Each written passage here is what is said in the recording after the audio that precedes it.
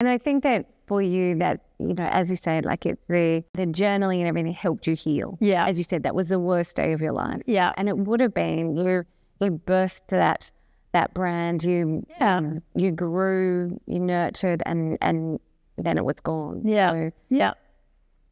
But to your spirit, you now have Dream Life. Yeah. And it is a whole new take, a whole new invention on what you're doing. And you have said that you have set your ambition to have 101 million people write down their dreams and chase it. Yeah. I want to talk about that because I think we all should dream big. The 101 million, I don't really care about that number. But when you set really, really big dreams, like in the beginning, I wanted to have a global business. And when you don't even know how to open your first store, a global business seems impossible. But the good thing is, and I actually set myself, I'm now speaking, and I set myself for the next financial year to do 104 talks. And everyone's like, why do you set such a crazy, that's not realistic.